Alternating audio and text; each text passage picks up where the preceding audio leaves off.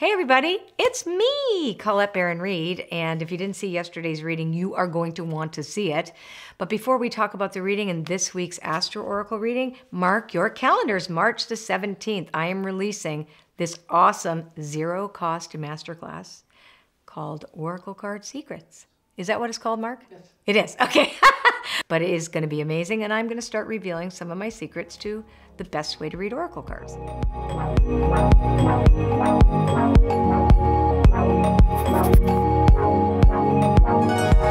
Now let's get going with this, but I want to start with something in case you did not watch yesterday's reading. Like, you guys need to get the hang of the fact that yesterday was the average, not average, but I would say the overarching reading for everybody over the week. You had that special card that you would have picked 1 out of 6, so that would give you that little extra push. But today we're furthering that by going through your zodiac signs. So there's going to be 12 one-card readings, right? So just 12 of them, and you're going to look at your sun sign. Then if you'd like to have a little bit more, intimacy, you're going to also listen to your rising sign or ascendant and your moon. But it's just as effective if you go by yesterday's reading plus the one card for you to really pay attention to this week for your sun sign, okay? So we're going to start with Aries as we do. And I think what we're going to do this week is I'm going to do a different way of working with the cards. I'm going to just pull them from this. So Aries is the first card. Now, I want to reiterate yesterday's reading in a nutshell. The basic premise of this week is stay out of your old victim story. Stay out of other people's drama. Not my circus, not my monkeys. Know that the chaos is not going to affect you as long as you don't engage it. Right? You don't want to jump in unless you actually have something of value. Stay away from keyboard warriors. Don't be one yourself. And the other thing was do your work. Just keep chopping wood, carrying water, watching yourself. Think before you speak, think before you write, and just really, I personally would take the week off for a vacation. That's what I would do. So Aries, your story might be that you think you know better. And this is a mark. This is a week where you have to be very careful not to get rigid. So that could be that victim story that you get into is like, no, nobody listens to me. This is my way. And just be aware of that. Be a little bit softer with yourself and others. And I think you'll have a more congenial experience. So we're going to look at Taurus next. So Taurus, we have the fates. So for you, Taurus, your story, remember we talked about the victim story? That we think like, oh, nothing changes, is that you don't have any choice, that you're stuck. You're not stuck. The fates here, look at how happy this girl is. She's got the stars and sparkles all around her. She's a really happy camper. This is a good fate. So the fates are on your side this week. That's what you have to keep in mind, when you're bumping up against yourself. Remember, we're all going to bump up against ourselves. Even when we bump up against the outer world, these are reflections and aspects of ourselves, as if we were one aspect of a diamond and we're seeing multiple aspects of diamonds. All right, so that was Taurus. Now let's look at Gemini. So Gemini is, just like Aries, is flexible in the protection position. So again, Geminis are interesting because I love Geminis. I have a ton of friends. I just love Geminis. I'm like, and they're always so much fun.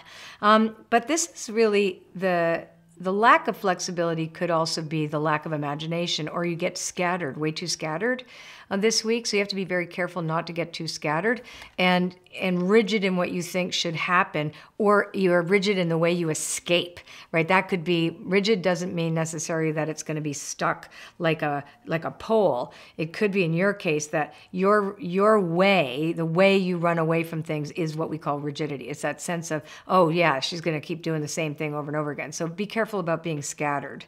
Now let's look at Cancer. And Cancer is peace. That's lovely. Thank you, universe. I will feel good this week. Okay. It's all about me. So Cancers are actually going to have an easier time as long as you practice your meditation and stay out of other people's business. So it's really key that you're not there to fix the world, and you can just be that big mama heart that you are, and you're sensitive. Yes, that's true. Stay in that inner peace. Like, what would peace do? What would be, am I adding to this conversation, or am I detracting from it? Am I bringing peace to the table, or am I not? So just keep that in mind this week. I think you'll do really, really well, or I will. Let's go to Leo. Leo, yang in protection, no rushing forward. Now, even before Mercury retrograde and after, there are these like 2 shadow periods where we're still feeling the effects of things. So just because a retrograde is over, for example, doesn't mean that it's done altogether. So for quite a while, this is about, again, slowing down before you take action and asking yourself, what's the point of this generosity? Am I doing it just because? Am I doing it because I think I'm going to get something back? What is the impetus behind the action that I want to make? Just slow down. Nothing's going to happen too quickly right now, nor should it. Okay, so Leo, what's next is Virgo. Virgo, time to go in protection. So this is a confusing card because you should go and you're kind of not going. It's like you've stayed too long at the party. When I was young, I used to do that. And anyway, this is a don't stay too long at the party. Know when enough is enough and just leave it at that. Don't overanalyze why you got to go or why somebody leaves you. This is kind of when you think of rejection as God's protection. This is also the possibility of like, maybe something isn't for me, and you'll know that pretty quickly this week and surrender to that. It'll be a lot easier so you stay out of that old story. Oh, right, we have a puppy break now. Coco is usually very, very, very unhappy when I bring her up here. She's our little gimpy dog with all kinds of things. Yes, you are. Oh, you're kissing mommy. Oh, I love this dog. She actually jumps up on the bed and stands on top of me, expecting me to wake up, and sticks her tongue up my nose. Okay, so we have a puppy break, and that means it's time to consider subscribing. It's called subscribing, right, Mark? To my YouTube channel. And what'll happen? Well, a little bell's gonna pops up once you subscribe, and that enables you, if you click it, to get a notification in your inbox to be first to see these readings for the week. Okay, Libra wants to go over here. So Libra, oh, fork in the road, similar. We got this in the reading, fork in the road and protection. So Libra, be careful not to be an analysis paralysis trying to please everybody. You can't. You're not going to. It's not going to happen. So just make a choice. Pick a side, basically. But do that inside yourself. It's not so much about the external world right now. Remember, everything is an inside job this week. It's how we respond to the outer conditions that are going to give us an opportunity to either experience more of a peaceful way about getting to our goals, more mindful about how we behave, etc., or it's going to be chaotic. But it is a choice. We do get to choose this week. So now let's look at the deep and mysterious Scorpio. Co-create in protection. You might feel a little blocked creatively, so what? This is a reminder that you don't do it by yourself. This is kind of interesting how all the cards are sort of, they're really underlying what the reading was for the week, and this is your part of it. Your story could be like, oh my God, nothing's coming out of me, and just pray and meditate. Connect to your partner. You're not doing this by yourself. This is partnership. This is a week to remind yourself, oh yeah. I don't have to do this all by myself. I have partners. I have community. I can rely on others, and I can be inspired by others. So go read some inspiring books. Look at some great pictures and stuff, and it'll come back to you. Sagittarius, time for a nap, Sagittarius. Relax, you can just say, I am stepping out of this one. So I like this one because it is slow. It's really about self-care for you this week, Sag. So if you see yourself veering off into some of those more, like doomy and gloomy thoughts, just go rest. You need lots of rest. Don't burn yourself out this week trying to fix yourself and others. Capricorn, poised in protection. Wow, it's so weird. Everything is in protection.